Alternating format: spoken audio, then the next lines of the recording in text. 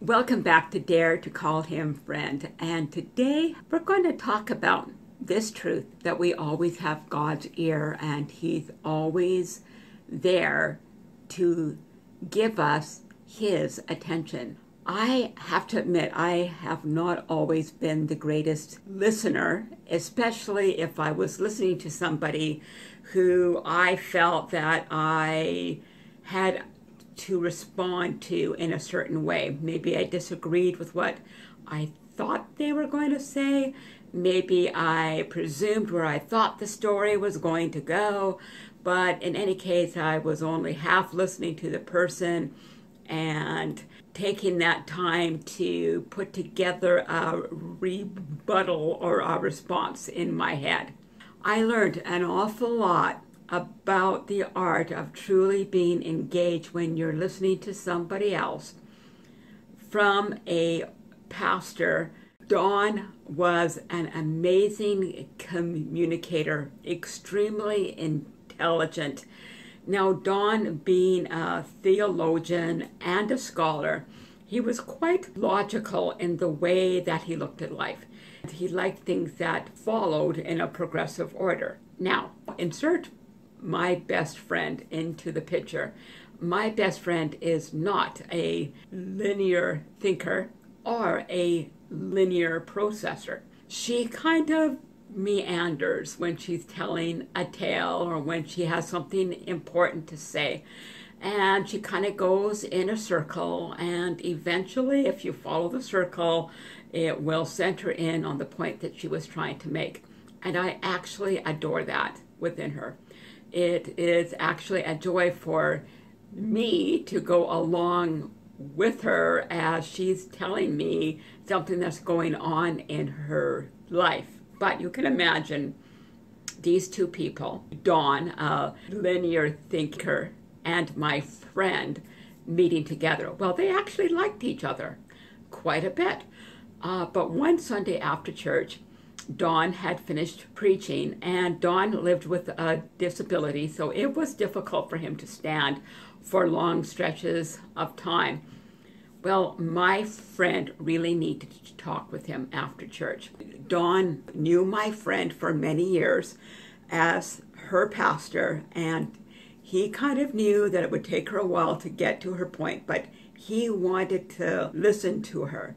So he held up a hand, and I was watching this from across the room, and I was so touched by this. He held up a hand to say, hey, just a sec, and he went and he got himself something to sit on, and then graciously invited my friend to share from her heart. And my friend was able to communicate what she needed to. Dawn was able to give his full attention to her. And it was such an honoring thing because Dawn knew how important it was for her to feel heard and truly respected, and not somebody who he was hoping would not be along because he was tired. Dawn knew the art of attentive listening, but you can only learn this art through practice.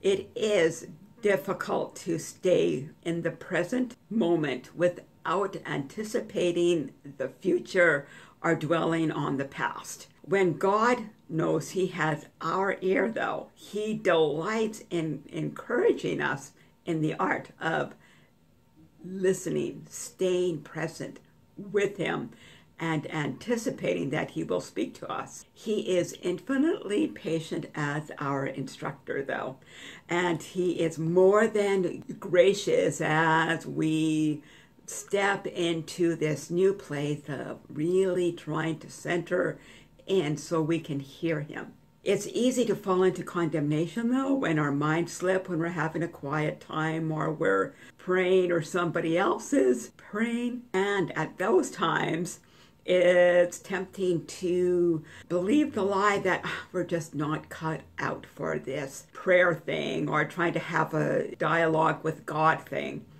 No, you would think it was ridiculous for a child learning how to walk to give up learning how to walk just because they fall on their rear end a few times. No, what do parents do? They cheer and clap and rejoice for those few steps, and then they urge their child on, but they don't focus on the fall and say, sorry, you're just not caught out to be a walker. Oh well, God, like an earthly parent, urges us to dust ourselves off and continue our journey with him. We will get it, and we will recognize the way that he speaks to us. And the Holy Spirit is just standing by, waiting for us to ask him to coach us.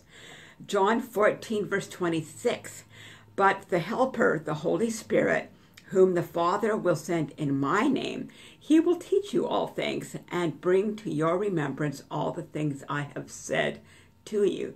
And this is Jesus talking to his disciples the night before he was going to die on the cross. And he knew that the disciples probably weren't paying attention all the time because they're human and our minds can go off on little trails all the time.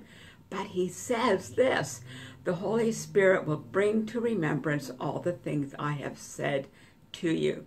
So don't despair if you're not remembering everything, but I would get a pen and paper or a notepad on your laptop or your smartphone and write down those little things that come to your mind when you're talking to God, because those little things that come to your mind are probably from God.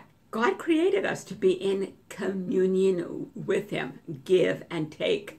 And through the sacrifice of Jesus Christ, every believer has full access to the dwelling place of God. We can enter the Holy of Holies, and in that place of intimacy, God will reveal his heart to us, and he will pour his wisdom into our hearts if we are willing to stop and listen without trying to formulate an answer before he finishes talking to us. If we enter into his presence with a listening heart, we will be richly rewarded. Proverbs 2, verse 1 to 5. If you receive my words and treasure up my commandments with you, making your ear attentive to wisdom and inclining your heart to understanding, yes, if you call out for insight and raise your voice for understanding, if you seek it like silver and search for it like a hidden treasure, then you will understand the fear of the Lord and find the knowledge of God. So today, don't be afraid to step out in that little place of listening. Step by step, you're going to find your capacity to hear from the Lord expand if you ask the Holy Spirit to quicken to you the Bible passages that you are reading. What does that mean? That means that ask the Holy Spirit to show you what God would like to speak to your heart from what you're reading, and expect him to speak and have some way of writing down what you feel the Lord is saying to you down. And you're going to go back and look at those little notes, those little nuggets, those tiny little jottings here and there, and it will encourage you, because God loves to encourage those that seek after him.